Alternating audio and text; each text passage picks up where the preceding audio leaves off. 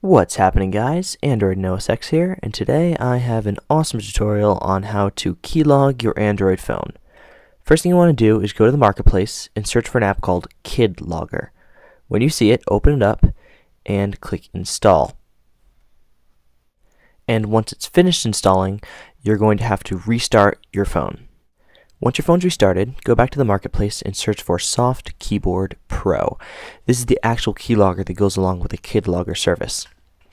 Now, once it's done installing, go to your settings, scroll down until you see language and keyboard, and scroll down until you see Soft Keyboard Pro. Now, activate it by clicking the check mark, and then go underneath it where it says Soft Keyboard Pro Settings. Now, to get in, the default password is *. 1, 2, 3, 4, 5, 6, and the @ symbol, or sorry, the hashtag.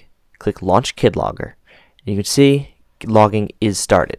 So now it is activated and ready to log whatever you type in. So I'm going to test it out on, say, Google.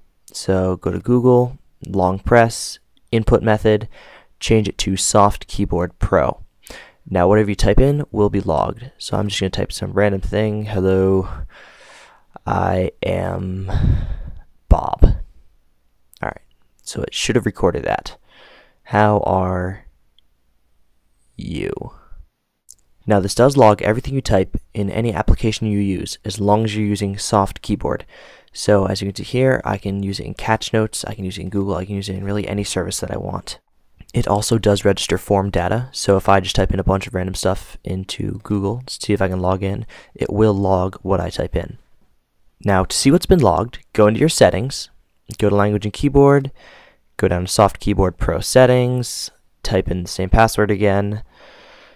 There we go, *, 1, 2, 3, 4, 5, 6, hashtag launch Keylogger. And now go to preview log file and click the most recent .htm file. And you can see right here all the applications I've used, websites I've gone to, and all the things I've typed in are highlighted in orange. You can export your log by long pressing on the home screen and clicking Send Log File, and you're able to send it by all your different means of sending. I am going to ask that you use this responsibly. Stealing passwords is very wrong and illegal, and you can get in a lot of trouble for it. So make sure you think twice before logging what other people type in. So thanks for watching this tutorial, guys.